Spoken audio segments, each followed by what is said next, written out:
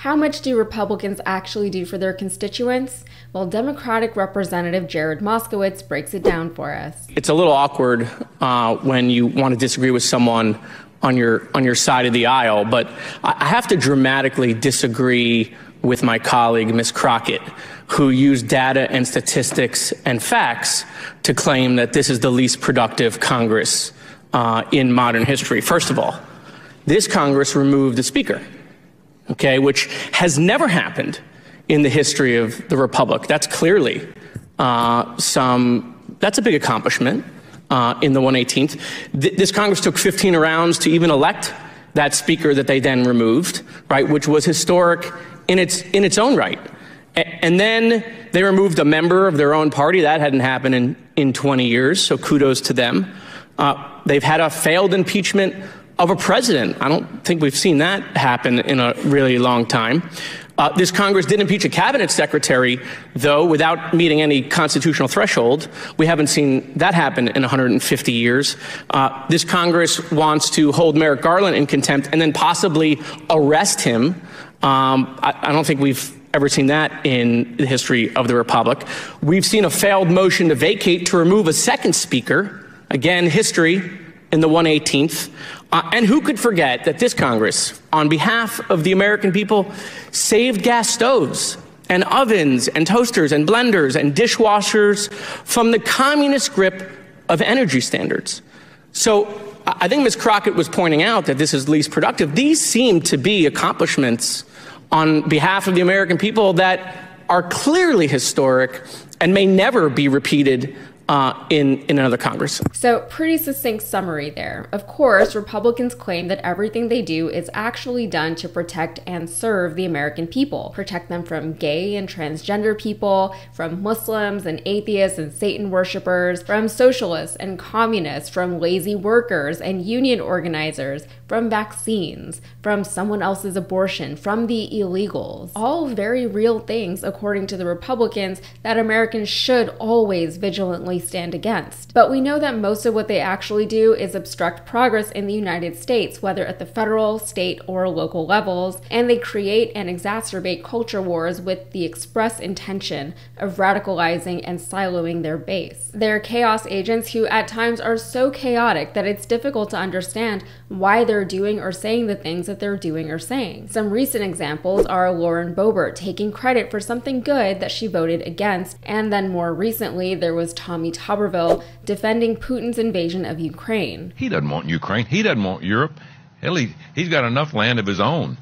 He just wants to make sure that he does not have United States weapons in Ukraine pointing at Moscow. Also back in February, the Republicans, including Mitch McConnell, killed an immigration and Ukrainian aid bill. Mitch McConnell had developed and backed the bill, but he himself ultimately voted against it. But with such a strange and unimpressive track record, why do people still support the Republican Party? And I'm not talking about the wealthy Americans or business people who vote for the tax benefits. I'm talking about real, everyday, working class Americans. Part of the reason, it could be argued, is because the Democrats are really, really bad at messaging. We're currently facing a presidential election that sees two very unpopular and very elderly presidential candidates gunning for the White House. Again, we've been here before. It was dumb the first time. It's even more dumb the second time around. Trump is now a convicted felon several times over, and Biden is caught in a situation where he will inevitably lose a significant chunk of his supporters depending on how he deals or doesn't deal with Israel. But apart from that, everyday things, grocery store prices are out of control. I spent $70 yesterday at the grocery store just on some quick essentials, eggs, bread, some fruit, trash bags. $70. Highly skilled and educated workers now live under constant threat of being laid off from profitable and growing companies. The housing market is still a disaster, with many Americans giving up on the dream of ever owning their own property. And millions of people who would love to be starting a family or buying a house or setting up for retirement, they find themselves locked into predatory student loan agreements, unable to escape the cycle of bureaucracy, low wages, high prices, and utter instability. Why would anyone want to start a family or do anything when there's more than a good chance that they'll just be laid laid off one day without any kind of safety net? Why would a woman want to get pregnant in a red state when it could cost her her actual life? Things are grim for everyday Americans, and with the grim realities of everyday life, we're told to appreciate the things we do have because it's worse somewhere else. However, for many Americans, while we can understand that very simple dichotomy, there is little hope of things ever getting better. We feel stuck between two parties that don't do anything or don't do enough. While the Republicans are busy trying to impeach a president who hasn't done anything impeachable, and while they're still fighting with their own Speaker of the House,